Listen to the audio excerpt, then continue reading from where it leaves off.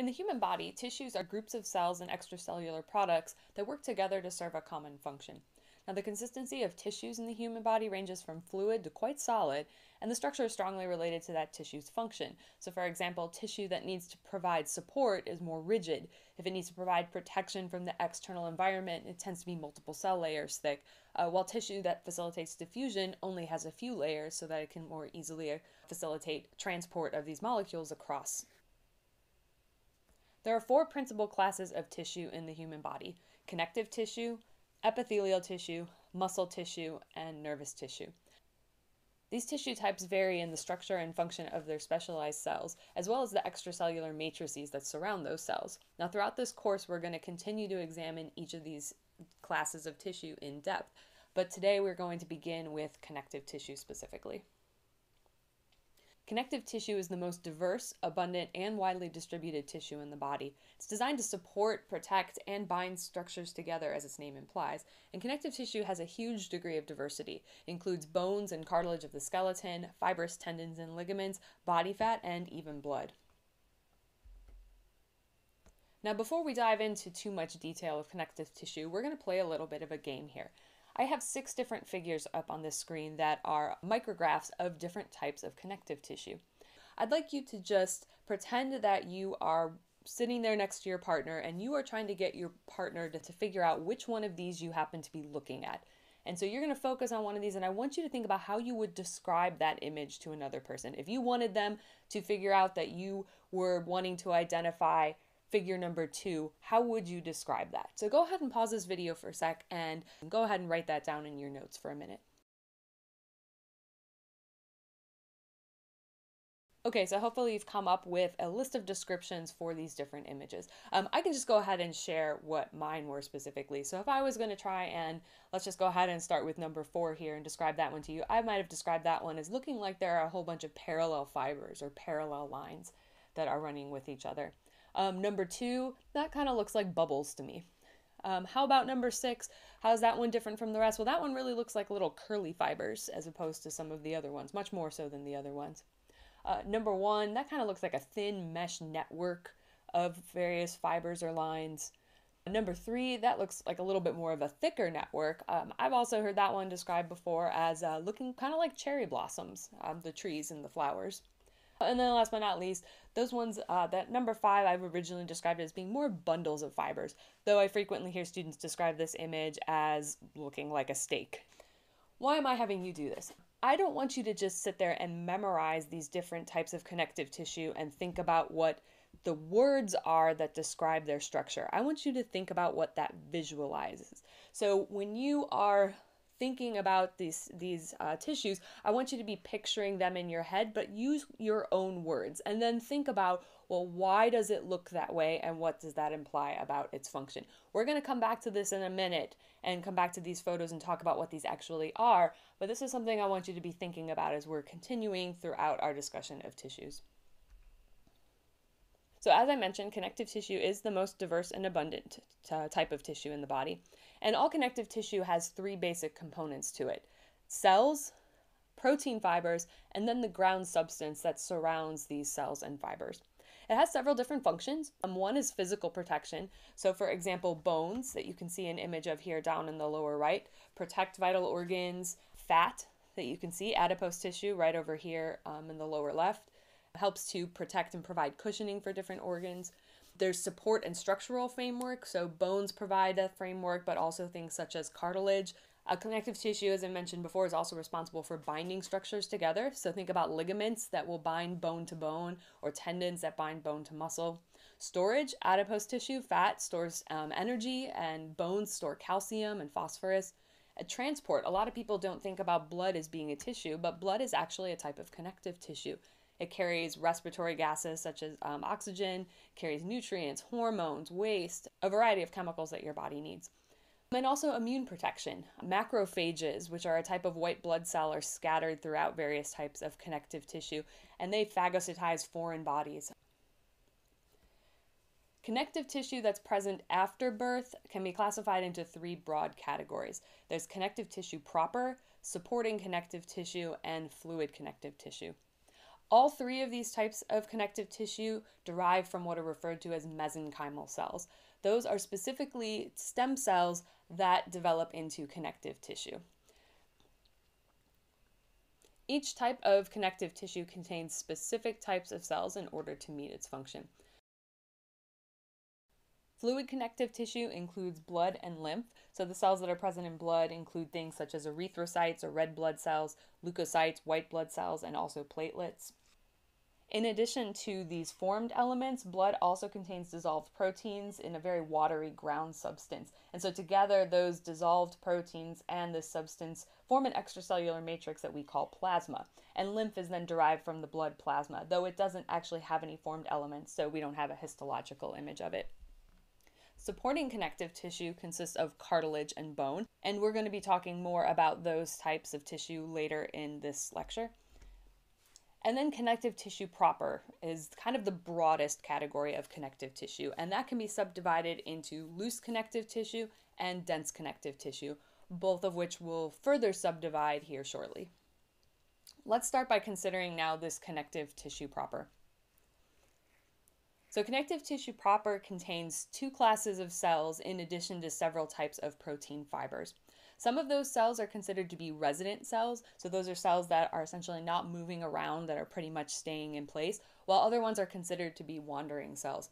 This here is an image from your textbook that is designed to just depict connective tissue in general, but it very closely resembles a couple types of connective tissue proper, so that's why I'm going to use this one to label in respect to this type of connective tissue. So what are some of the types of resident cells that we'll find in connective tissue proper? One of them, and one of the most common, is fibroblasts. Fibroblasts are tapered cells. They're most abundant in this connective tissue proper relative to other types of connective tissue. And these are the cells that are responsible for producing the protein fibers and also producing the ground substance that surrounds these cells. There are also mesenchymal cells, and as we already mentioned, mesenchymal cells are an example of stem cells. So these are stem cells for this connective tissue that can then replace any of the damaged tissue. Adipocytes are fat cells. And then we can also see in this image an example of a macrophage. These are able to phagocyze either damaged cells or pathogens that you're going to find in the tissue. Some macrophages are also wandering cells. So how about protein fibers? Protein fibers are primarily responsible for strengthening and supporting the connective tissue. And the type and abundance of these fibers varies depending on what that function is. Collagen fibers are parallel fibers. They're very strong but also flexible and resistant to stretching. Collagen is actually the most abundant protein in your body, and it has kind of a whitish appearance to it. So this is you're going to find a lot of collagen in structures such as tendons and ligaments, and that's what gives them this whitish color. There are also elastic fibers. These fibers are made out of a protein called elastin. It's thinner than collagen, and it's also able to stretch and recoil. So if you think about the concept of elasticity, think about a piece of elastic fabric. You can stretch it out and lengthen it, but then what happens when you let go? It returns to its original shape. And so that's what happens with these fibers. So these are what allow tissues to move and expand in some way and then return to their original state when that pressure is eliminated. So things such as your lungs or arteries that need to stretch tend to have a lot of elastic fibers. They appear a little bit more yellowish, and they can also occur in a branching or wavy type of pattern. And then there is also reticular fibers. Reticular fibers contain collagen, but they are in a branching, kind of interwoven or mesh-like arrangement. They're really tough, but also flexible. And so these tend to support organs that help prevent any kind of physical damage of cells and blood vessels. Now, unlike some other types of tissue, such as epithelial tissue, the individual cells of connective tissue are not typically in contact with one another. They tend to be suspended in this extracellular matrix. And this extracellular matrix is what contains not only these protein fibers, but that extracellular matrix is going to contain these protein fibers and then whatever that ground substance is. Okay, so let's now apply this a little bit more specifically to our loose connective tissue and our dense connective tissue. Loose connective tissue essentially serves as the body's packing material, and you're going to find it in spaces surrounding organs. There are three types of loose connective tissue: areolar connective tissue, adipose tissue, and reticular tissue. Dense connective tissue is much stronger and it tends to have its fibers much more closely packed together. The majority of the fibers in dense connective tissue are going to be collagen, which helps to give it that strength as well. And there are three types of dense connective tissue: regular, irregular, and elastic. So the three types of loose connective tissue. Let's first talk about areolar connective tissue. Areolar connective tissue is highly variable in appearance. It contains fibroblasts, which you can see some examples here of the dark little cells there, and also some other types of cells that you're going to find in the connective tissue. Very loosely arranged collagen fibers, they're not bundled up tightly. And also these elastic fibers, which allow the tissue to return back to its original shape after it's been distorted. You're also going to find blood vessels in the areolar connective tissue, and it has a very viscous ground substance, and so that allows it to absorb shock. It's very widely distributed throughout the body. You're going to find it in places such as the subcutaneous layer of the skin. It's going to surround nerves, blood vessels, muscle cells, and a lot of other places as well. Adipose tissue, as we mentioned before, is fat. This contains adipocytes, which you can see examples of right here. And these are going to be filled with fat droplets. And because of that, the nucleus, which is those dark little spots, are actually pushed to the side, because the majority of that cell, the majority of the volume of that cell consists of fat. This provides padding around organs, cushions, shocks, and helps to also insulate the skin from heat loss. Fat tissue is also capable of storing energy when it is broken down in metabolic processes. And then reticular connective tissue. This tissue contains a combination of reticular fibers, fibroblasts, leukocytes, and it forms a structural support for organs such as your lymph nodes, spleen, thymus, and it's also found in your bone marrow. So how about dense connective tissue? We have dense regular connective tissue and dense irregular connective tissue. The dense regular connective tissue has wavy parallel collagen fibers, and you're going to find this in structures such as tendons and ligaments, where the force tends to be applied in one direction. Very few blood vessels here, and that also contributes to the fact that it takes longer for these structures to heal after some type of injury, because you don't have a constant supply of nutrients and other necessary chemicals to help that tissue repair itself. Dense irregular connective tissue, on the other hand, also contains collagen fibers, but these are organized in a mesh-like network in various bundles. So because of this, because they're not all parallel, dense irregular connective tissue is able to resist stress that occurs in various directions. So you're going to find dense irregular connective tissue in locations such as the dermis of the skin, the perichondrium of cartilage, periosteum of bones, a fibrous capsule around the liver, kidneys, and spleen. And then there's also elastic connective tissue.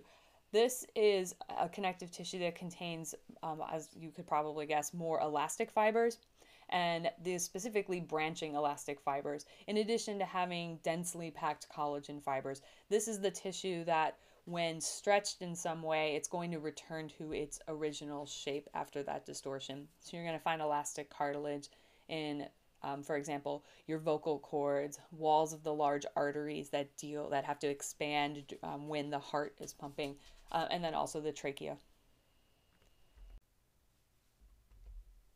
So now let's return to our game. Here are the original 6 pictures along with the terms that I used to describe them. So let's start with number 1 here. This was a thin mesh network. Which type of connective tissue does this represent? Areolar connective tissue. So now ask yourself, why would areolar connective tissue represent a thin network of fibers? Areolar connective tissue is a loosely organized network of various types of protein fibers, as well as some of the cells that we're going to find there. What about number 2?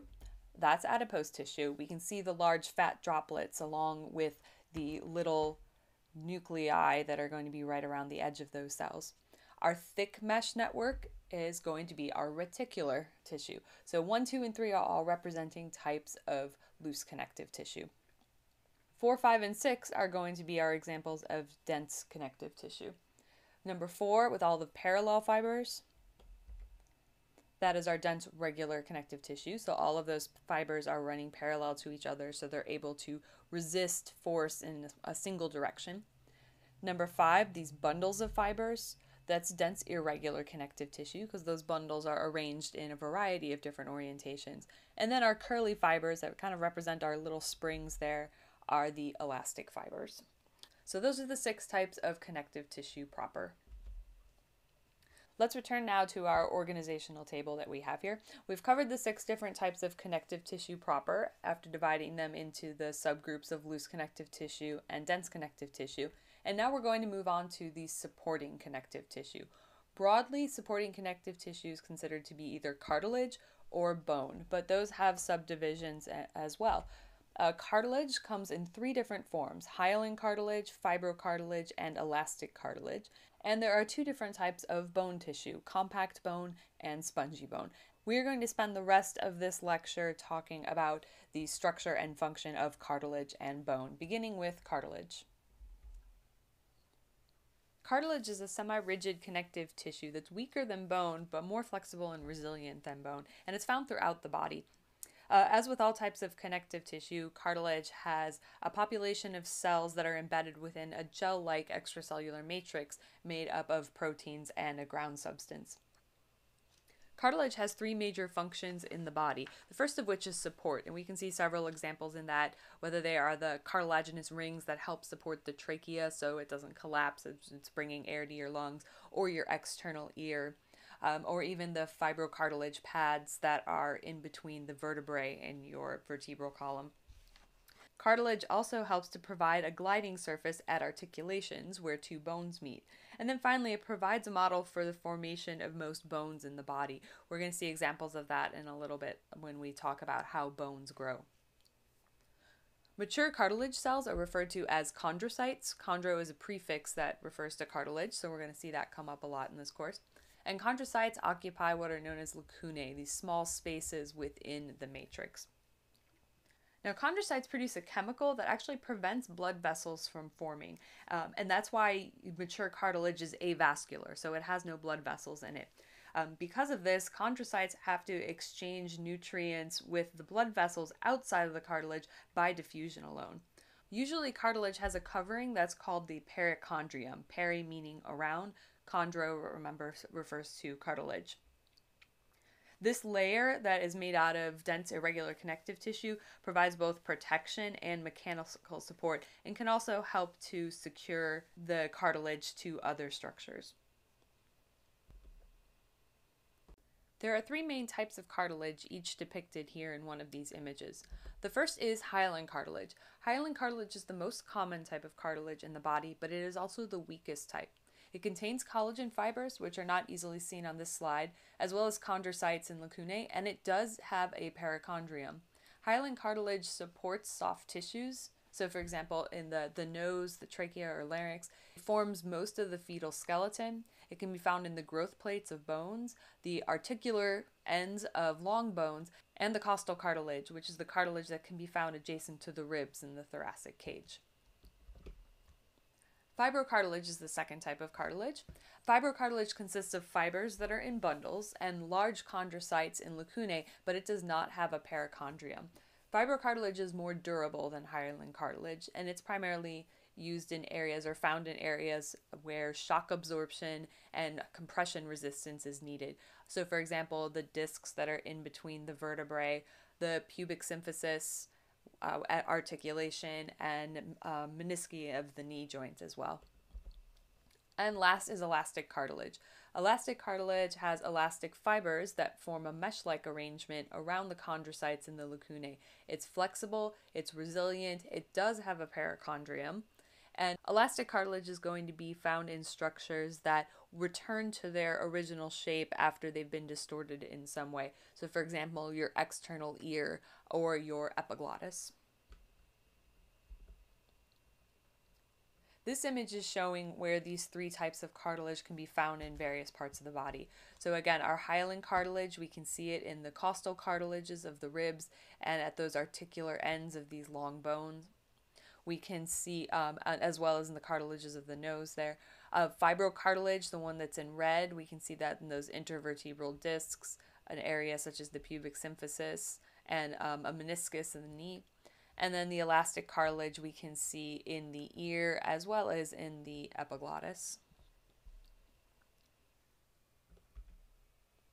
Cartilage was our first type of supporting connective tissue, so now let's move on to talk about bone tissue.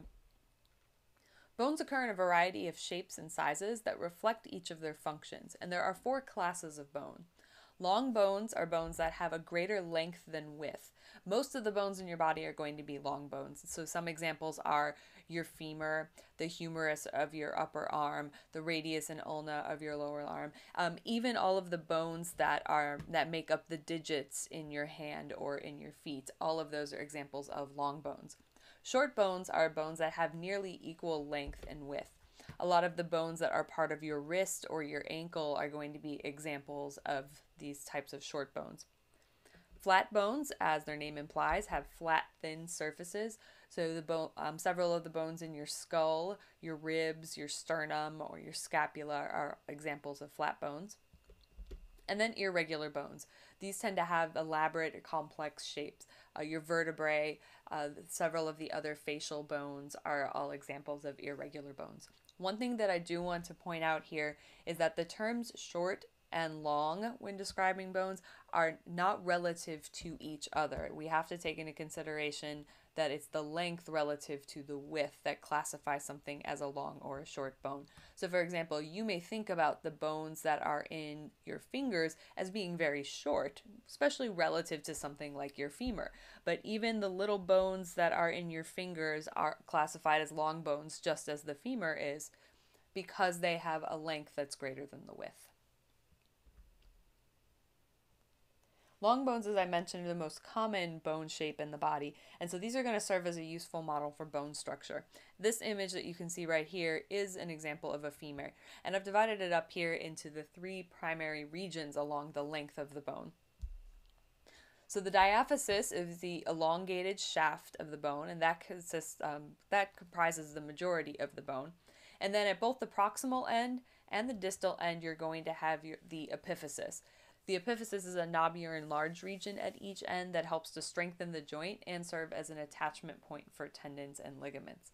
And then in between the diaphysis and the epiphysis is where you're going to have the metaphysis.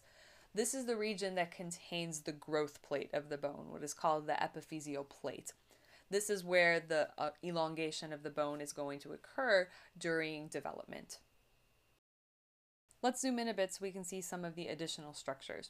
The articular cartilage is a thin layer of hyaline cartilage that is going to cover the epiphysis, usually at both the proximal and the distal ends. This helps to reduce friction and absorb shock in joints that are movable.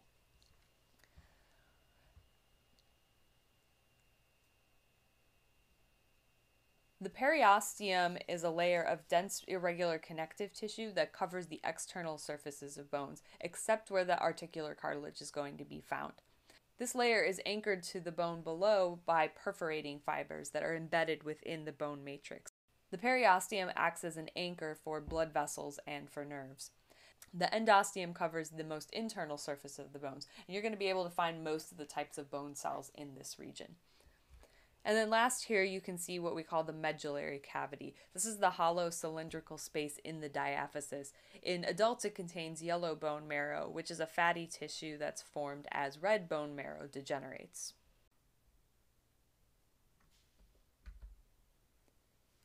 This image here gives us another view of these 2 different layers.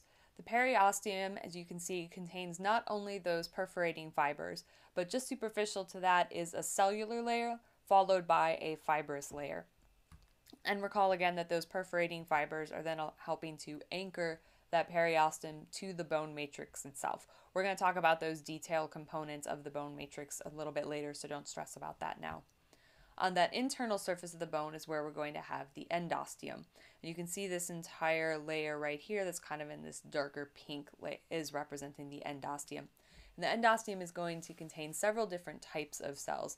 3 of them are represented here: an osteoprogenitor cell, osteoblast, and an osteoclast. Let's go ahead and talk a little bit more about these different bone cell types. So osteoprogenitor cells, which you can see is represented in that image by this shape, are essentially stem cells that will ultimately develop into bone cells. As osteoprogenitor cells develop, they initially will become what are called osteoblasts. Osteoblasts are responsible for secreting osteoid, which is mostly collagen and a type of organic glue that hasn't yet been mineralized. Osteoid is going to help create the bone matrix, which consists of about 90 to 95% collagen, and it's quite flexible. Some osteoblasts are going to remain on top of the new bone and protect it, while other osteoblasts are going to become trapped and surrounded by the bone matrix that they produced.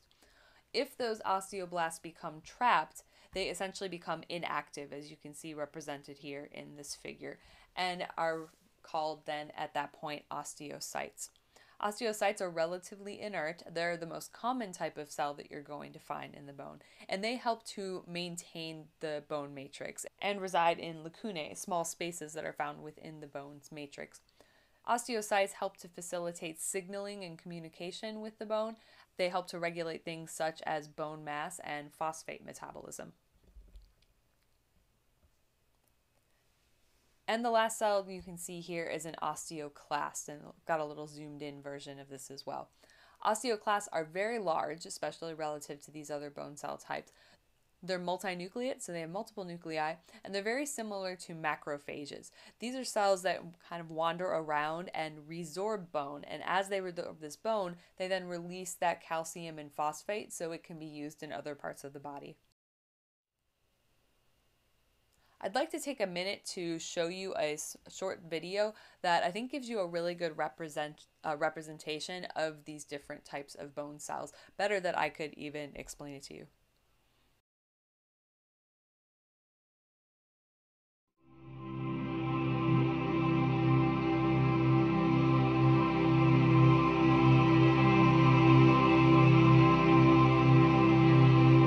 Bone is a dynamic tissue that is continually being built, broken down, and rebuilt in a process called bone remodeling. Bone tissue is broken down and resorbed by multinucleated cells known as osteoclasts. These cells are derived from monocytes, which originate within bone marrow. Osteoclasts play an important role in liberating minerals and other molecules stored within the bone matrix. Bone tissue serves as a repository for vital minerals, including calcium phosphate and various biologically active molecules, such as growth factors. The release of calcium from the bone can play a role in maintaining its homeostasis within the body. The cells responsible for building new bone tissue are known as osteoblasts. Osteoblasts are thought to be derived from cells found to be associated with blood vessels. Once active, they start to produce the organic component of bone, osteoid, which is predominantly made of collagen. Minerals start to crystallize around the collagen scaffold to form hydroxyapatite, the major inorganic constituent of bone, which contains calcium phosphate. Bone mineral density, or BMD, can be used to estimate the strength of bone and to assess the risk of fracture. As osteoblasts form new bone tissue, many become embedded within the matrix and differentiate into osteocytes.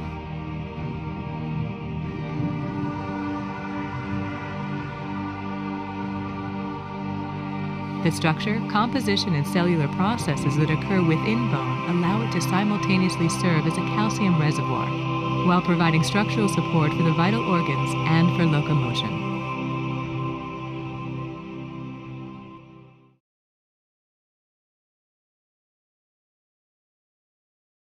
Most bones contain two types of bone connective tissue, compact bone and spongy bone. Compact and spongy bone have the same matrix composition, but they differ in the three-dimensional arrangement of the osteocytes, the canaliculi, and the lamellae. Compact bone is solid and fairly dense, while spongy bone has a more open network and does literally appear like a sponge. In a long bone, compact bone forms the walls of the bone, which you can see here just underneath the periosteum, while an internal layer of spongy bone surrounds the medullary cavity. Spongy bone is also going to be found up in the epiphysis, where there is no medullary cavity. Now, in a flat bone, such as you see here on the left in the bone of the skull, the spongy bone is actually sandwiched in between two layers of compact bone, and this layer is referred to as a diploe. So you can see in this flat bone, in contrast to the long bone, there is no medullary cavity in the middle of that spongy bone. Let's look at the diaphysis of a long bone in more detail. On the surface of the bone, we have our periosteum that is anchored to a layer of compact bone underneath. Internal to the compact bone is the spongy bone. The functional unit of a mature compact bone is the cylindrical osteon, or haversian system. These cylindrical structures run parallel to the diaphysis. In an osteon, the osteocytes are arranged in circular layers that you can see here, all around a central canal, or haversian canal. This contains nerves and blood vessels that supply the osteon. Other passageways that are known as perforating canals extend perpendicular to the surface, and blood vessels in these perforating canals deliver blood to osteons deeper in the bone and then also service the medullary cavity. Osteons contain rings of bone around the central canal called concentric lamellae. These lamellae form a series of concentric rings that resemble a bullseye target around that central canal. Collagen fibers, which are depicted here by these angular lines, also spiral along the length of each lamella, and the difference in direction of spiraling within adjacent lamellae help to strengthen that osteon. Osteocytes, as you can see here, are housed in lacunae between concentric lamellae.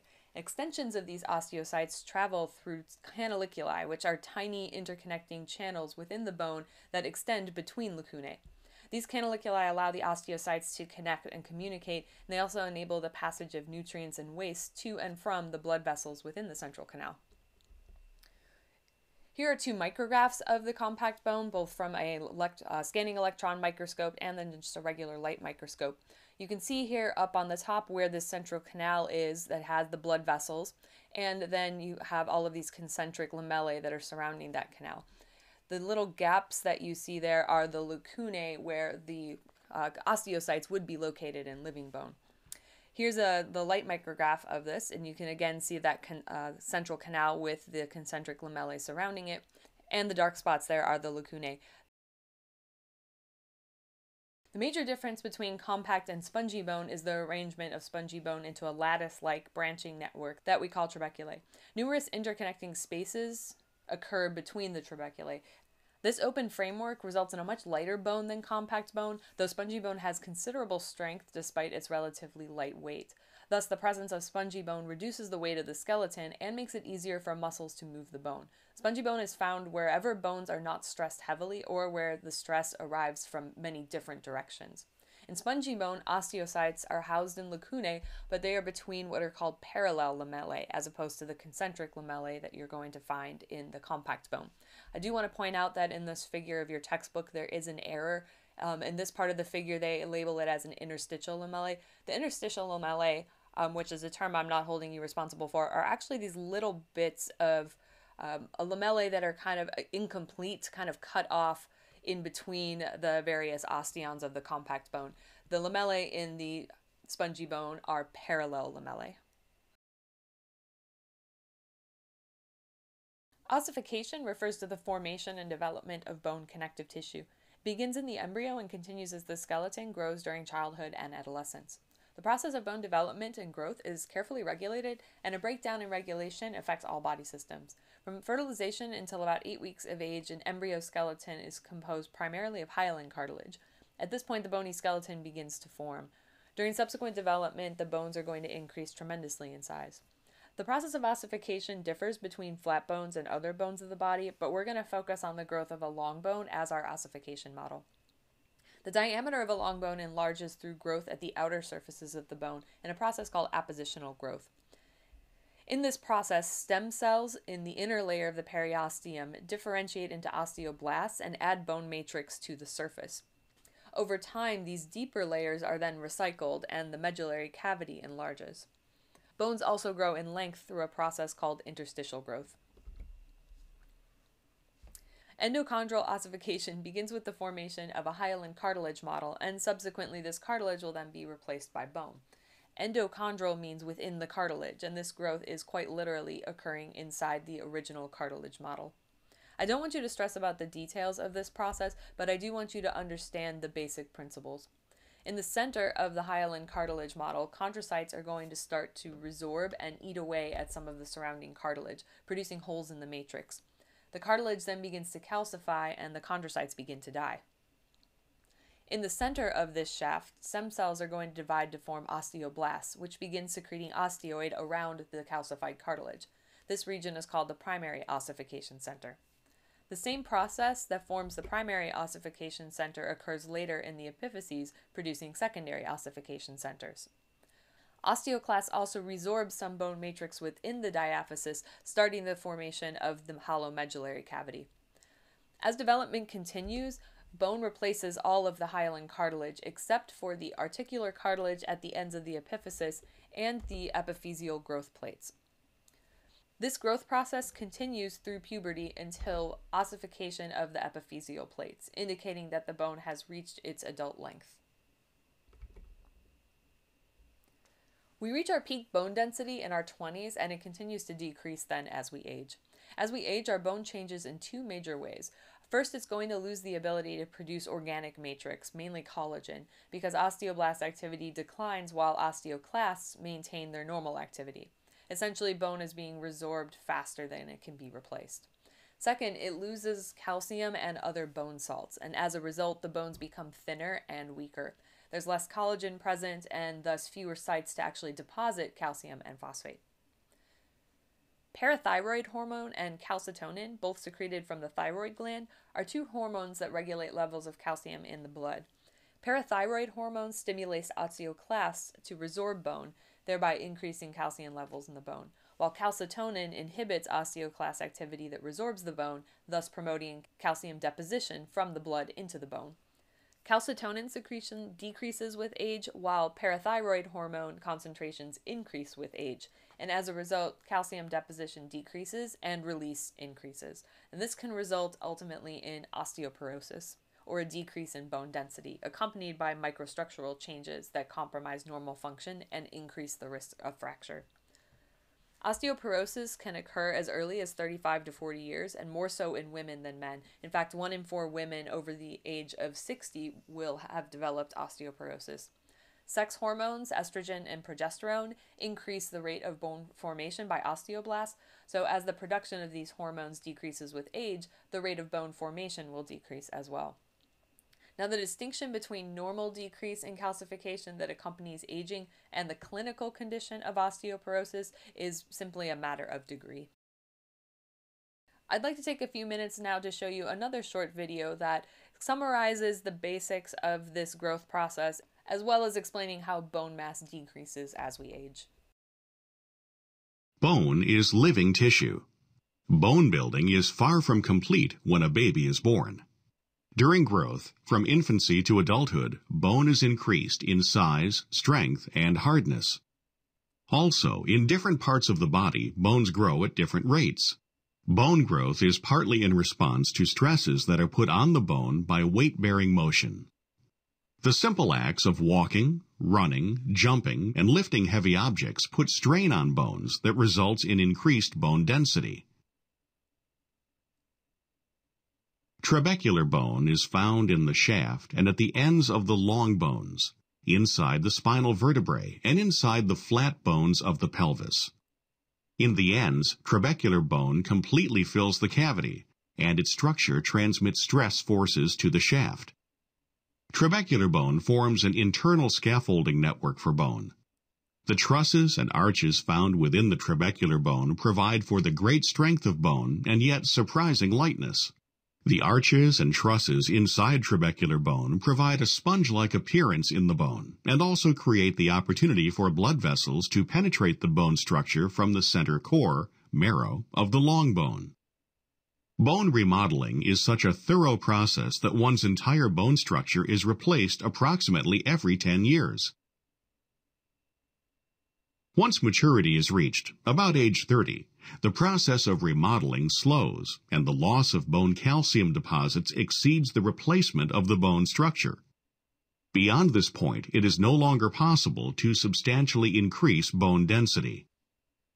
Over time, the density of the arches and trusses diminishes, and the spaces between them become larger. This process leads to a general weakening of the bone structure. It is a very gradual process and requires decades before any noticeable bone weakness appears.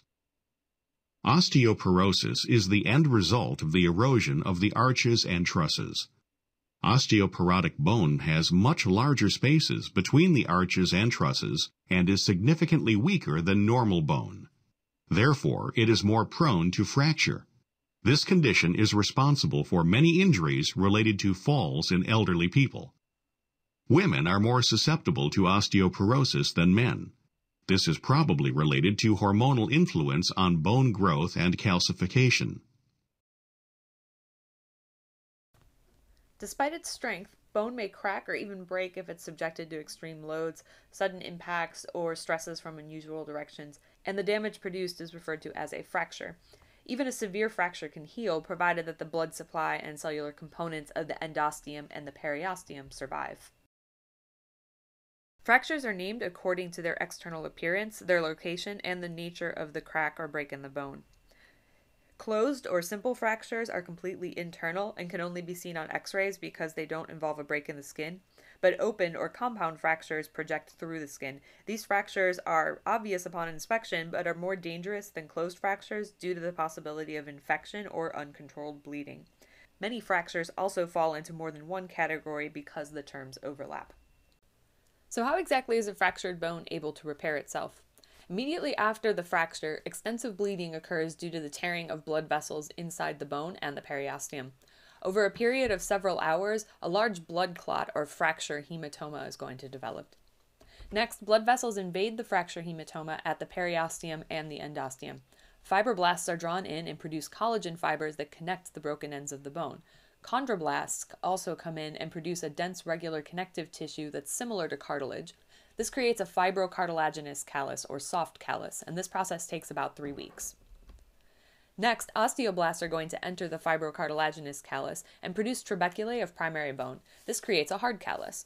The trabeculae of the hard callus will then thicken over several months. The hard callus will remain for about 3 to 4 months. Osteoclasts will eventually remove the excess bone from the endosteum and the periosteum, and compact bone will replace the primary bone that was originally deposited by the osteoblasts.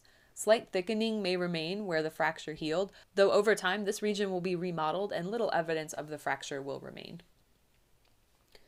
This series of x-rays illustrates this process in an adolescent who had an oblique fracture of the femur. This first picture that you see here on the left was taken just after the cast was put on, shortly after the break itself. After about 5 weeks, you can see the hard callus that's formed around the bone, and then by the time we get to 10 weeks, about 5 weeks after that cast was taken off, you can see how the bone has resumed a fairly normal shape, though it does have a few denser areas of tissue there in the center, right around where that region of the break was. The process of fracture repair can become more complicated when it's occurring in a growing bone, especially if the fracture occurs near one of the epiphyseal growth plates. As part of an example, I would like to introduce you to Ian. Several years ago, when Ian, Captain America here, was about 4 years old, he decided to jump around on the furniture in the living room, like all children want to do at some point in their lives. He wasn't very far off the ground. He was standing on the ottoman, jumped off the ottoman, again, from just a few feet off the ground, and ended up in the hospital because he broke his femur. This resulted in him being in a cast for almost 3 months. He ends up in this very large cast that surrounds not only his abdominal region, but his right thigh and his entire left leg. So why was a cast this extreme necessary in a case such as this? Hopefully you recall that both the proximal and distal ends of a long bone contain epiphyseal growth plates. These regions contain hyaline cartilage and are the locations of appositional growth. Ian's fracture was very close to his femur's proximal growth plate, just distal to the femur's head. In adolescence, growth plates are very easy to spot on an x-ray because this cartilage contains less mineral content, making them appear darker on an absolute gray image than the rest of the bone. In this image here, you can easily see the growth plate of the radius, just proximal to the wrist. The epiphyseal plate is composed of 4 zones of cells and activity.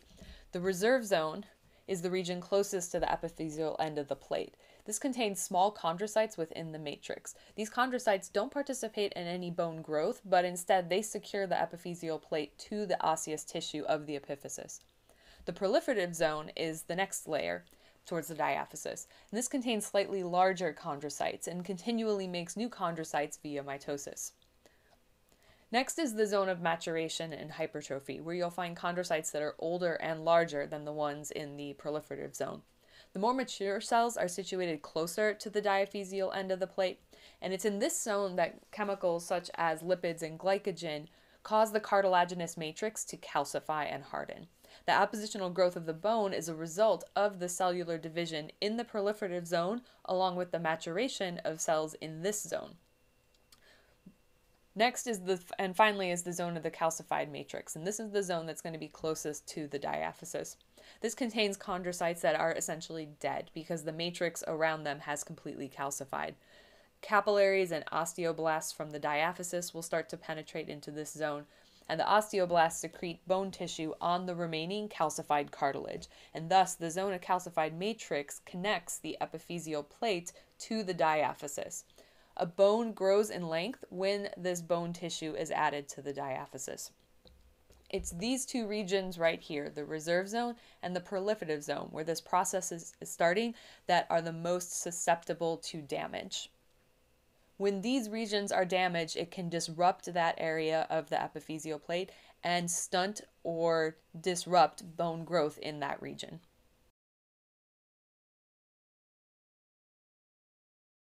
The Salter-Harris classification system was proposed in 1863 and remains the most widely used system for describing growth plate fractures. A type 1 growth plate fracture includes a transverse fracture that passes all the way through the growth plate, and it doesn't actually involve the bone. A type 2 fracture is above the growth plate, so the transverse fracture goes partway through the growth plate and then up through the metaphysis. Both type 1 and type 2 fractures have a fairly good prognosis if they are stabilized and allowed to heal without any kind of movement or disruption. In a type 3 fracture, the transverse fracture passes through the growth plate, but then down through the epiphysis to the articular surface of the bone. Type 4 is going to be similar, but the fracture passes directly through the metaphysis, through the growth plate, and through the epiphysis. Both of these fractures, type 3 and type 4, have a much poorer prognosis because the proliferative and the reserve zones are the ones that are being impacted. And this can result in what's known as a physeal bar formation or a bony bar formation. We're essentially removing the cartilage from that region because when the bone fracture repair process occurs, this area is going to be ossified. And so we're disrupting this plate. So we're going to still be able to have growth occurring in this region of the bone and in this region of the bone, but not in the middle, or potentially normal growth on one region, but then the other side as a whole is going to be disrupted. Ultimately, this can result in uneven growth across the plate. Here's one example of how this could occur if we're looking at a fracture, in this case of the proximal tibia. So you've got a fracture going through that growth plate, and so then as that heals, we're going to have this gap in the growth plate. Because of that, you're going to have this uneven growth. So on one side where we did not have that disruption, it's going to have normal rate of growth, while you're going to have stunted growth on the other side. And what's the ultimate result is that you have a bone that is growing unevenly or asymmetrically. Here's another example of seeing that happen in the proximal end. This is the tibia and this is the fibula right at the ankle here. You can see this growth plate and you can see how it's actually after, this is post-fracture, how the growth plate is even taking a little bit of an oblique angle here. And last is a type 5 fracture. Type 5 is very uncommon, but this is more of a crushing type of injury that doesn't actually displace the growth plate, but completely damages it by direct compression. And this obviously has the worst prognosis of any of these types of growth plate fractures because you've completely destroyed the growth plate. When something like this happens, it's going to stop the growth at that end. So this is showing an example of a really severe case in which a person had a fracture of their distal femur and it completely crushed the growth plate. So you can see here how on this person's right leg the femur is several inches shorter than the left side because the left femur kept growing because its growth plate was fine, while on the right side that was stunted. So what about Ian? Fortunately, Ian's fracture did not pass through his growth plate, but it was very close. If he was older, he likely would have had the fracture stabilized with screws, as you can see here. But this elaborate cast that he's in, which is called a spica cast, provides enough immobilization of the hip joint that the bone has time to heal in the correct orientation. Now, as I'm sure you can imagine, life can become very challenging with a toddler in this type of situation. Everything from changing a diaper to putting him in a car seat became a daily challenge.